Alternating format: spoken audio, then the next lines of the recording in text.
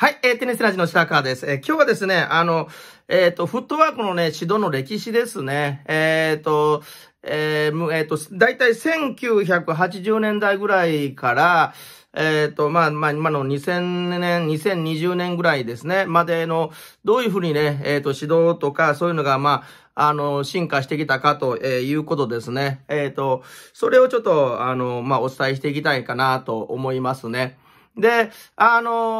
1980年代ぐらいっていうのはもうどちらかといえばね、あんまりこのフットワークどんな、ものがあるというわけじゃなくて、普通に、スプリットステップで、横向きになって、できるだけ踏み込んでね、スクエアスタンスですね。できるだけスクエアスタンスで踏み込んで打ちましょう、みたいなね。そういうのが中心でしたね。で、打つときはサイドステップで戻ってとかね。で、ジュニアはちっちゃいから、もう早く走って戻れ、みたいなね。だから、走って戻る。例えば、打って走って戻って、相手が打つときに、サイドステップっていうのがね、多かったですよね。実際の今、クロスオーバーサイドなんて言われるけど、子供からすればっていうこと広いから、それが自然なのかな、というふうなね。そんな感じでしたよね。で、大体ね、もう2000年ぐらいですね。1990年代から2010年ぐらいですね。2010年ぐらいまでね、結構ね、なんですかね、なんとかステップとかいうのがね、いろいろね、足の動きにとにかくね、名前をつけるって多いですよね。その当時はね。例えばスクエアスタンスとか、オープンスタンスとか、セミオープンとかね。で、走っていてモーグルとか、ヒールコンタクトとか、トゥーフットピボットとか、フロントフットホップとか、バックフットピボットとか、そんな名前いっぱいつけてね。で、この時はなんとかステップで、この時はなんとかステップで。で、前入るときは、こう足置いて、こう足して、こう置いて、こう打つんだとかね。そういうのがね、もうめちゃくちゃ多かったですね。そのうちね、だんだんやってたらね、それそのものやってもね、足は速くならないと、いうことがだんだんみんな気がついてきてね。で、最近になってくると、足の機能をいかに上げるかという風な形になってきましたね。今でもね、あるんですよね。ジュニアの指導でね、あんまりちゃんと足の、なんていうのかね、足の機能っていうか、動きがちゃんとできてないのに、この足の置き方を教える人ね、あれ申し訳ない。全然役立ちませんから。むしろ、教えない方がいいです。はっきり言って。最初にね、もうこれね、もう指導の定義で決まってるから。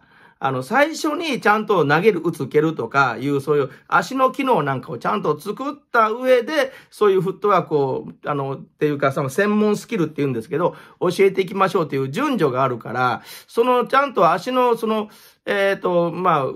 きの使い方、機能がちゃんとできてないのに、先にこの、なんとかステップとかっていうのを入れるということはですね、逆に自由に動く運動回路に制限を与えちゃうもんだから、マイナス効果ですね。いろんな考え方でね、私はこう思うとかいう人いるかもわかんないですけど、もうすでにもう、すべてもう昔から決まっちゃって、全世界のスクールでももう統一して教えられちゃってるもんだから、決まっちゃってるんでね。最初に、なんとかステップの前に、足の機能を教える。例えば、どのスクールでもやってます。最初ラダーやってとか、ちょっとジョギングやってとかやってるでしょ。最初に体の指導する前に、体のちゃんと機能をね、投げる機能を作りましょうっていうのもう昔から学者さんがちゃんと考えて、そういうメニューを組んで、で、ITF を中心に世界中にそういうメニューがばらまかれて、今どこのテニススクールも最初にラダーやってあんなのやるでしょ。だからもう最初に足の機能を上げなきゃいけないってもう決まっちゃってる、もう定義です。これね。なので、最初に足のなんとかステップっていうのをやるのはちょっとあんまりね、良くはないですよ。正直、機能的にすごく制限させちゃいます。もともと足速い人でいいですけどね。ちょっと話飛んじゃったんだけど、とにかく一昔前はなんとかステップ、フロントフットホップとかなんとかっていうのは非常に多かったということですね。で、最近はもともとラダーとかそんなのもあったんだけど、さらに機能そのものをね、どんどん上げていかなきゃいけないなっていうことになって、で、例えば足首の動く範囲とか、足の腱反射のタッピングとか、それからもう、例えばアジリティね、どれぐらい細かく足がポッポッポッポッポッポッとこう動かせる機能があるか、それに対して、例えばこう股関節か何か可動範囲をきっちり作って、一歩でどれぐらいこうね、ステップがこう動かせるかとかですね、細かいステップの速さと、大きなステップの、速さと、分けてね、トレーニングして、足そのもののね、機能をね、こう上げていくというふうなね、そういうふうなこう時代になりましたよね。だからもう機能そのものをこう上げていくと、いうことですね。で、あとね、特にセンターのね、最初のスタートがね、みんなどちらかといえばね、最後ね、この打ってからの戻りのをね、すごく重視してやるんだけど、むしろ最初のね、スタートでほぼほぼ決まっちゃうから、そこの動きをね、ものすごく大事に、しないといけないなっていうことでね、いろんなね、プロのね、動きとか、そんなもんこうずっとこう見るんだけど、やっぱりね、フェデラーとかね、私はよくフェデラーさんのよく見るんだけど、もう逆疲れないだろうねっていうね、常にね、疲れにくいだろうなっていう、こう、フットワークですね。主にね、ドロップステップって言って、こう、足があるでしょ。足のね、内側に引き込んでクロスに持っていく置き方をするんですよね。こう、どちらかというと、ドロップステップ多いですよね。で、逆にちょっとややハの字型嫌いの、開いた感じのっていうのは、ジョコビッチさんなんかだと、こう、足を外側にポンと蹴ってスタートするっていうアウトステップで動くことが多いですね。伊達さんもアウトステップでこう動いたりしますよね。で、最初のスタートね、どっちがいいと決めるわけじゃなくて、両方使うんだけど、基本的に重心が、高いとアウトステップ、低いとドロップステップって内側のことが多いんですけど、これナショナルでもね、ナショナルセンターじゃない、あれ TTC でやったのかな、コーチのね、エツキのこういう研修があって、当時ね、アンクインさんっていうね、有名なトレーナー来てね、テストしたことあるんですよ。10人ぐらいね、並べて、何も伝えずに、用意どんスタートしたら、どっちの足がスタートするかって。で、10人中ね、7人ぐらいアウトステップで、2人か3人がドロップステップだったかな。で、その理由はわかんないと。やっぱり、その人のね、やっぱりね、もともと持ってる、こう、好みというか、そういう動きがあるらしいですね。アウトステップかドロップステップかっていうね。で、実際のところは、やっぱり重心を落として低い動きでやっちゃうと、ドロップステップの方が実際多くなるかなと、いう感じが、しますね。で、その後こううまくサイドステップで動くんだけど、これナショナルセンターでね、これね、みんなでね、こうね、コートで実際ビデオ見て、フェデラーさんのね、サイドステップのね、位置を確認したことあるんだけど、サイドステップのね、一歩でね、コートの3分の1ぐらいポーンと飛べるんですよね。だからもう、驚異的ですよね、あれっていうのはね。なので、そういう、なんていうか、一歩のステップでどれぐらい動けるかっていうね、そういう機能、足の機能ね、足そのものの機能がすごくこう、フットワークで大事かなと思います。でね、私が個人的に見てね、もう最も驚異的だった人ね、伊達さんですね。でね、フットワークの技術そのものはね、それはね、すごいっていうもんじゃないんですよ。戻るともカバーリングも、その特筆ですごい内容じゃないんですよね。むしろちょっと、こっちもやらなきゃダメじゃない、あっちも直さなきゃダメじゃないっていうことがあるぐらいなんだけど、何がすごいかって言ったらね、一歩のスタートの速さ。ね。ほとんどセレクティブステップって言ってね、もう相手がね、両足あるでしょ。で、両足ポーンとこう離れるじゃない。で、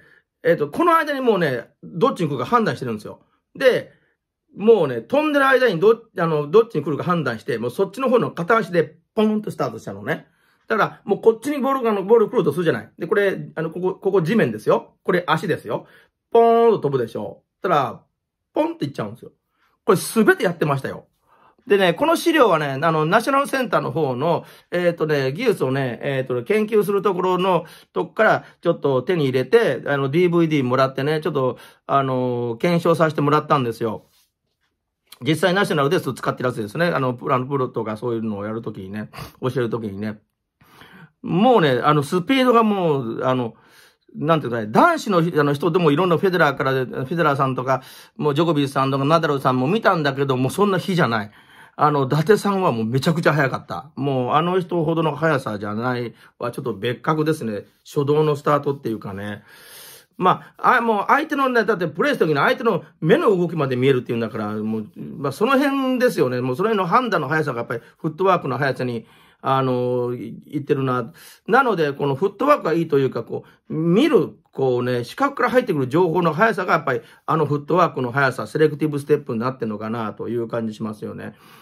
他のプロでもね、やっぱり判断早い人はもう片足のステップになるから、あれはもう自然になっていくって言うんだろうけど、やっぱり相当しっかり見方というか、それがやっぱり早いんですよね。それがフットワークになってるかなということですね。でももうね、足の機能そのもので言えば、やっぱりもう、最近のね、もうプロっていうのは、昔みたいに、なんとかステップとかいう、このステップの形から覚えるのではなくて、今のジュニアの指導でもそうですね、ステップの形から覚えるものではなくて、足の機能をどういうふうに覚えていくかということですね。なので、この時はなんとかステップ。この時はなんとかステップ。ここはなんとかステップってか、それが悪いわけではないんだろうけど、